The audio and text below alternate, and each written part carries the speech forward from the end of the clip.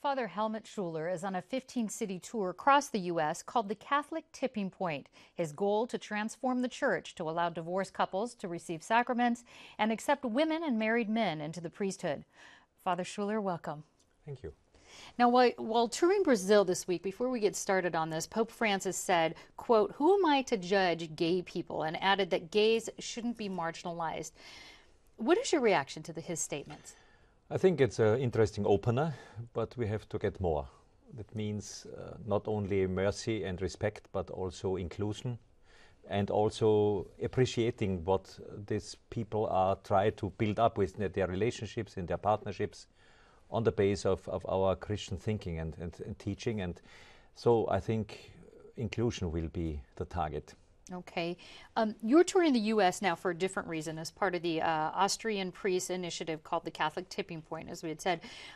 What do you hope to accomplish during this tour? Yes, connections, international connections. We are now at an international level. We started in Austria with a priest initiative, and now we are contacted from priests all over the world to do something together, connections with the church reform movement in this country. And yes, the exchanging of experiences, of ideas, how could we get this change from the base of the church? Well, I understand that your key target points are to get women to be able to be ordained as priests. Is that correct? And also for married men.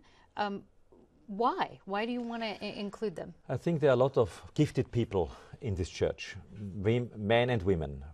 And it's not good to exclude them principally, because they are gifts for the church. On the other hand, we have a shortage of leaders for our communities, parish communities in Austria, in Europe, but also in the United States are going to become clustered and merged, and we are losing touch with the people. Our pastoral work is more and more without any contacts. And we need these gifted people for this ministry. It's really important, and therefore we are asking for this opening. And it may be a little bit of an opening because some religious scholars say there's not a lot of theological support to exclude women from the priesthood. How would you respond to that? Is there some wiggle room here? I think they are right, because I think the central question is that we have in our message in the Bible, which we want to announce, that man and woman are together, image of God in this world. That means that fact has to be represented in the ministerial structures of this church. Therefore, I think it's a principal opening necessary, and out of the base of theology, I think there is no problem with it.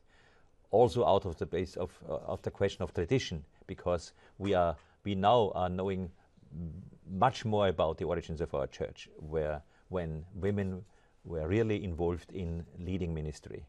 And tradition is a very weak argument, because if the church really only wants to do what Jesus has done, and not to do what he has not done, the church will change radically. Let's move us forward. You're not the average reformer. You've served in very public and powerful roles, including under the Austrian cardinal.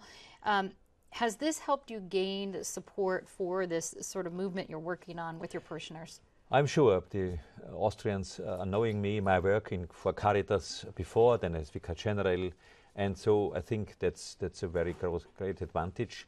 But also this standing together in Austria, these 430 priests who will not leave alone one another, I think that's a very important How about thing. here in the U.S.? How's your message been received so far?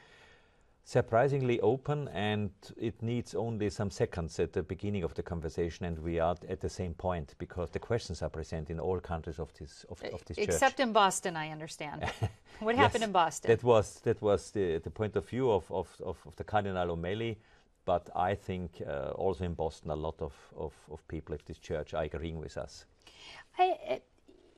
Do you consider any of this doctrine, any of the things you're trying to make changes, infallible doctrines with the church? I don't think so. Also the question with the women in priesthood, right? Because there should be a special quality for these decisions, the bishops to get involved before, and they didn't. Okay. So we have very fragile ground for it. Well, I want to let people know they can learn a lot more about this on our website, kpbs.org.